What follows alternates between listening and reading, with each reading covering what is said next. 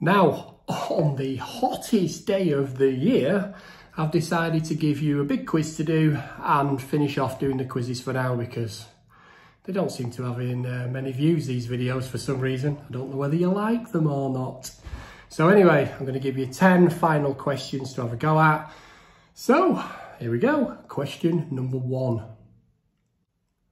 What is the average O2 readings in outside air? Did you get it? Oxygen readings of 20.9% is our average readings in outside air. Let's try question number 2. Now, the current standards categorise flue systems with letters and numbers. So, what is a type A flue appliance? Did you get it? Type A is actually flueless. Type B is open flued, and type C is room sealed, if you didn't know. Anyway, let's have a go at question number 3. As a standard, what are the ventilation requirements for a DFE fire under 20 kilowatts? Did you get it? 100 centimetres squared is the average amount of ventilation required for a DFE fire.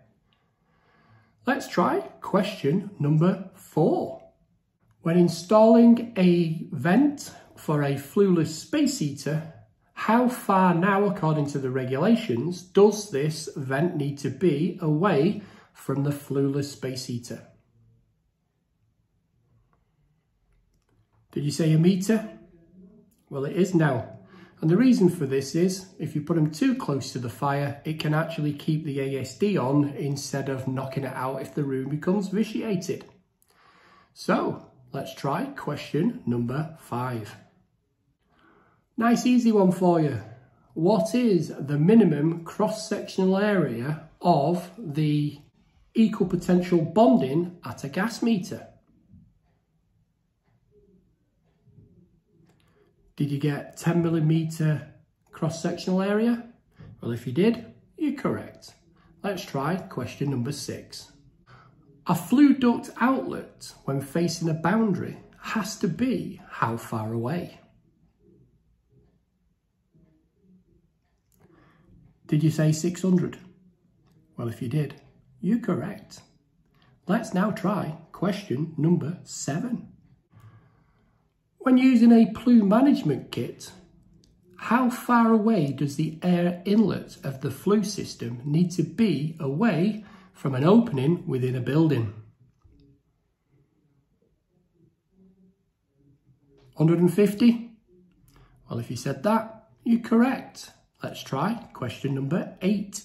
According to IGEM G11, the unsafe situations procedure, how would you categorise a condensing boiler that fails its flue gas analyzer readings?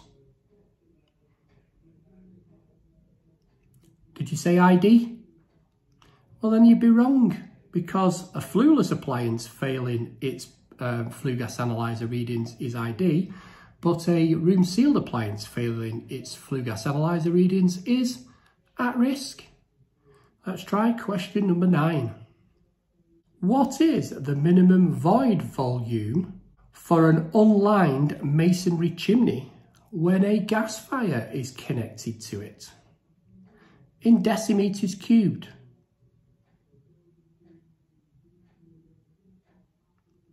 Did you say 12? Then you're correct if you said 12. Let's have a look at the final one, question number 10. When purging a G4 gas meter with pipework less than 28mm, your first reading on your gas meter is 1.111. What would your reading be at the gas meter once you've completed the purge volume? Did you say 1.121? Then you will be correct. because you must pass 10 decimeters cubed or 0.01 meters cubed. So that is these last 10 questions I'm going to be giving you for now. If you do want me to continue with them, put down in the comments down below, but the amount of views I'm getting on the videos, it doesn't seem like you're interested. But anyway, if you are, give us that old thumbs up and let us know in the comments, and don't forget to tell me your scores. I'm interested. Also, I'll put links down below for all the other quizzes I've done over the last week while my laptop's been broken. And finally, my laptop is back. I haven't got any time to do any videos but it is back. So, catch you on the next one, guys. Cheers.